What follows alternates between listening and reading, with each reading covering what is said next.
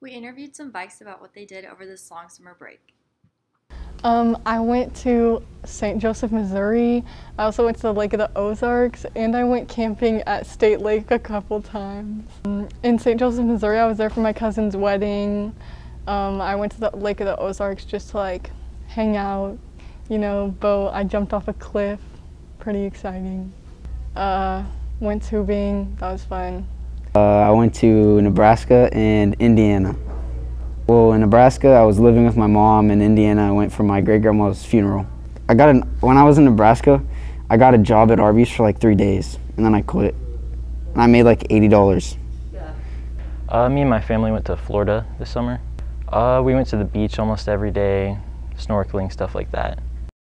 I went to Colorado. We went hiking a little bit and some shopping. It was really cool. Throughout this break, I traveled to Chicago and Iowa. We first decided to go to Iowa to go to one of my friend's pageant. She was doing her farewell, and then from there we went to Chicago where we just toured around.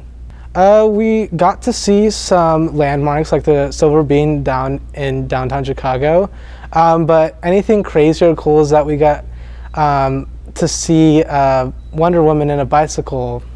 In downtown Chicago, when we went to go see the Silver Bean, there was definitely some time restrictions, and they always made sure that you had like your mask on when you were down in downtown. Had crab stuffed mushrooms, very good, definitely recommend. I had these crab ragoons from Hy-Vee. I never had those before. I'm a pretty picky eater, but I tried seafood for pretty much the first time when I went there, like shrimp and stuff. We ate Wendy's. When we were in Chicago, we had the most amazing deep dish pizza, which Chicago is definitely known for their pizza. Looks like these bikes have had a very interesting summer.